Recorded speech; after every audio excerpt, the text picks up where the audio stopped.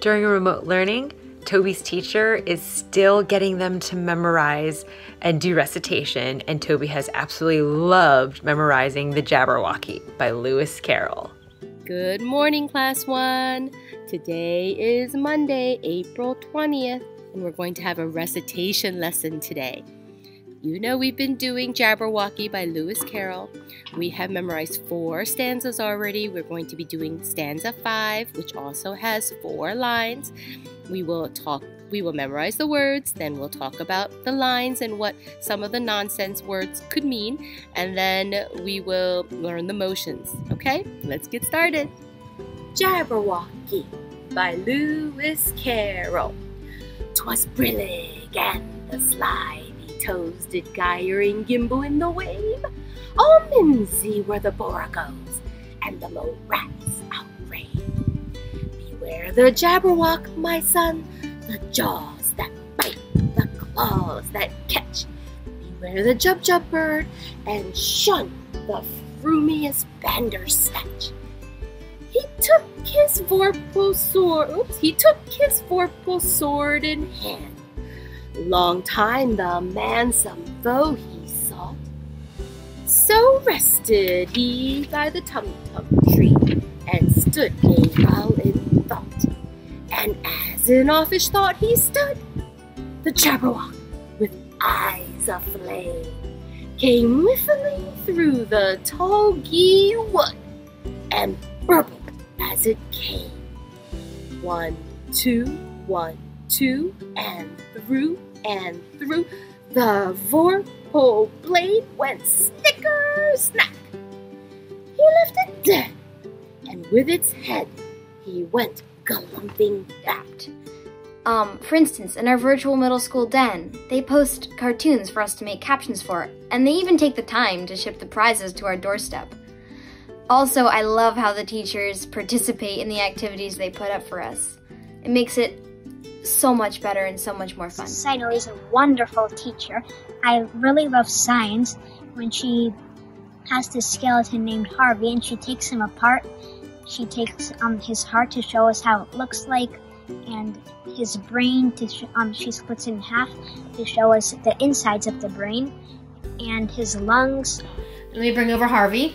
Okay, you've seen Harvey. Here's our guy Harvey again. Now, in the diagram, they said that they opened the lungs up so that you could see what was going on. And so that's why your diagram in the book looked more, sorry, I'm trying to do the wrong way, more like this than like this, okay? This is more accurate, although now that I've moved him apart, I've twisted Harvey. Okay, so I'm gonna take out the heart from our system here, okay? And when I get out the heart, you can see the windpipe, the trachea here that comes down. And so the air is coming down and it's going into both of the lungs. And I can remove them as well.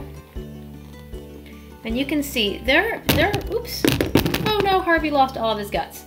Okay, the lungs are fairly large, right? You said that the heart was about the size of a fist, okay? Like your fist size.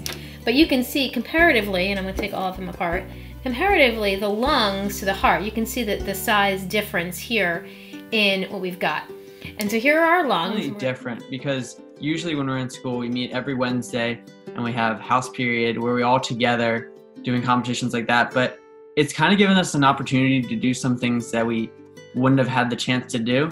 So the first week of remote learning, we did a poetry competition.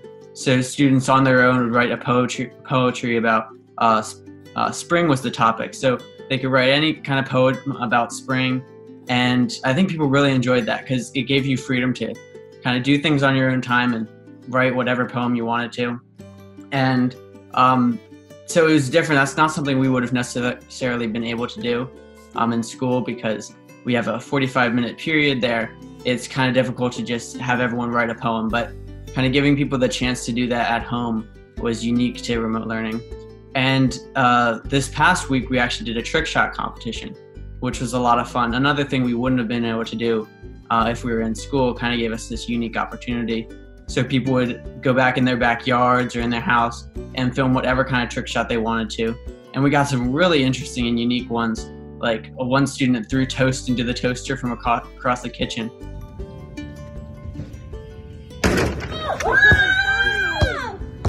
During this virtual schooling, the TWS teachers have been phenomenal. They've been supportive, they've been inventive, they've been hardworking.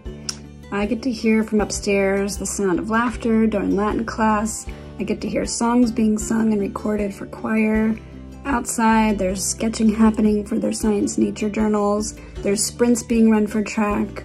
For the house competitions, my daughter's been taking photos and writing stories. The activities have been active, they've been creative. At times they've been student-led. There's been prayer meetings on Friday afternoons. There's been escape rooms that the kids have worked together to solve. All in all, it's just been quintessential Wilberforce despite being remote, and it's been a blessing. I decided to create a piece of art depicting the virtuous woman as described in Proverbs chapter 31. I used artistic imagery to portray her qualities of strength, dignity, generosity, and faithfulness. One thing I really enjoy about remote learning is Dr. Willett's at-home physics experiments.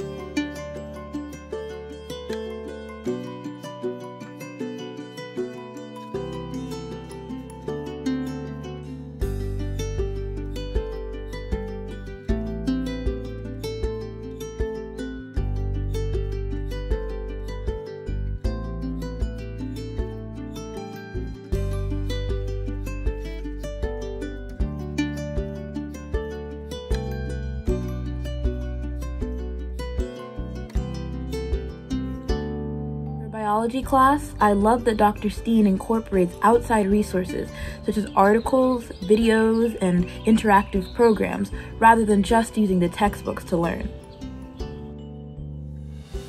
There's one really interesting group of muscles that I want to talk about tomorrow when we do our live class. This is when I want us to compare. So your tongue is a whole group of muscles, and that's what allows your tongue to change its shape in so many ways. You can make it longer, shorter, you can curl it, you can make it flat, and it helps you with talking, with eating, with swallowing. So the thing I want you to show me tomorrow is, can you roll your tongue? So it's controlled by your genes. Some people can automatically and some can't. So this is what I mean by, can you roll your tongue? Can you go like this? See, I made my tongue into a little loop. Some people can. Captain Science, can you roll your tongue? All right, do you see Captain Science tongue rolls? Okay, what about you? Well, let's get Annika. All right, Annika can roll her tongue. All right, what about you? This is okay. So Mr. Steen, Mr. Dr. Steen cannot. You can see he's trying really hard, but he can't roll his tongue. So we'll compare tomorrow who can and who can't.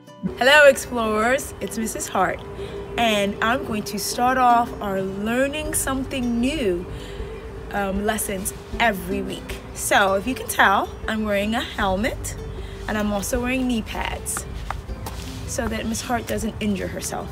I also have the assistance of my husband, Jim. Hello, explorers. How are you? So that he can help guide my bike. Miss Hart is learning how to ride a bike for the first, this is the fifth. Explorers, I'm going to teach you how to make a healthy snack. First, you get some bread and get some bananas, and then get some spice and cinnamon, and then get some peanut butter, and then get some walnuts at the end and sprinkle them on your plate.